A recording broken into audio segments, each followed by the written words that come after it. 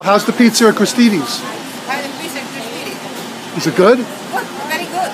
Great. Very good. Have you had anything else? You have the cake. How's the cake? Yeah, and the cake, delicious. Are you happy with the renovations and the new store? Yeah, very happy. How long have you lived here? How long have you lived here? Oh, how long? I lived here for 10 years. For 10 years. 10 years. All right, great. Thank you very much. Okay. How do you like the food? Is it very good? Great. What's your favorite? All right, so I'm standing here with Judy Birdie of the Roosevelt Island Historical Society in Gristedes during the grand opening preview.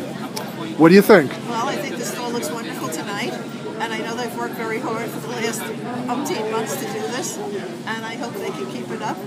And I hope the prices remain competitive, and I also hope that some of our neighbors, especially from Riverwalk, would come down and shop here once in a while.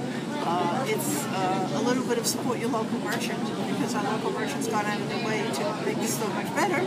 So I do hope that more Islanders will come and at least try Gristedes. And after 35 years, the store really needed a real going over. And I think they've done as best they can. Now it's time for good pricing and good shopping.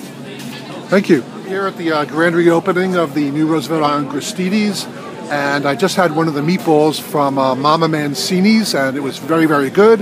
And right now I'm going to talk with the founder of Mama Mancini's. Dan Mancini, ladies and gentlemen.